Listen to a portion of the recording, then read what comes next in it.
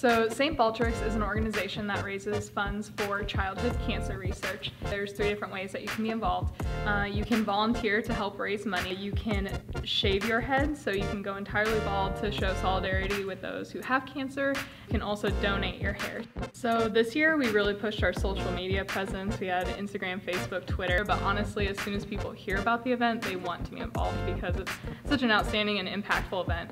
Every year about this time, around the first week of April, we try to do the St. Baldrick's event. I would encourage you to look at the website and definitely research childhood cancer because it is one of the cancers that is most underfunded, and so that's one of the reasons that we feel it's important to push. Even if you just come to a St. Baldrick's event, it's very impactful to hear their stories, hear why they shave their heads, and just to see the reaction. Last year at this program, I raised enough money to get a free t-shirt, and everyone was like, you should shave your head, you should shave your head. Kidding. And I was like, oh no, like maybe next year, we'll see what happens.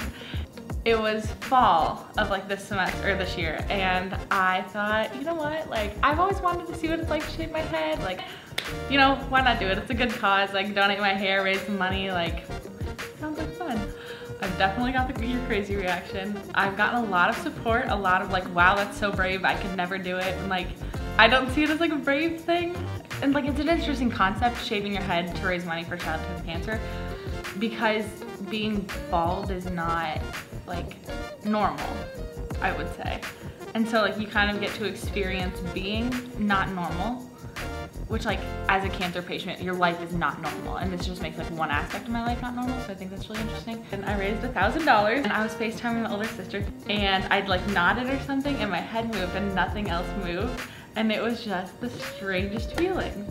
And so then I was like talking to people, and I was like standing there and I'm like, because it's just so much